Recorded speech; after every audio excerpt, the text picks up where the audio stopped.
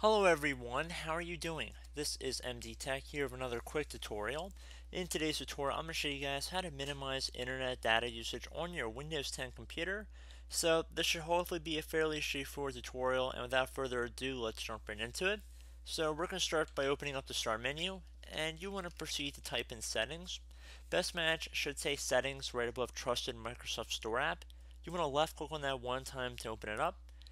And now you want to go down and you want to left click on the tab that's going to say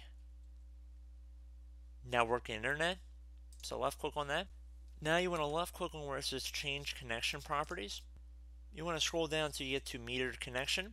If you have limited data plan and want more control over data usage, make this connection a metered network. Some apps may work differently to reduce data usage when you're connected to this network.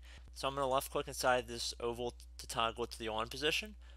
And once you're done, just close out of here, restart your computer, and that's about it. So as always, thank you guys for watching this brief tutorial. I do hope I was able to help you out. And as always, thank you for watching, and I look forward to catching you all in the next tutorial. Goodbye.